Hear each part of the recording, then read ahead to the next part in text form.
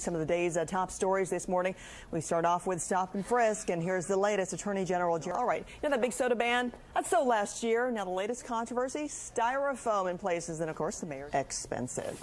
And on to this story too. I thought we were doing a story about Ariel Castro, but apparently not, because the video behind me is about Jason Kidd. Guess what? Shortly after announcing his retirement, he is set to be the head coach of the Nets, set to coach for the NBA.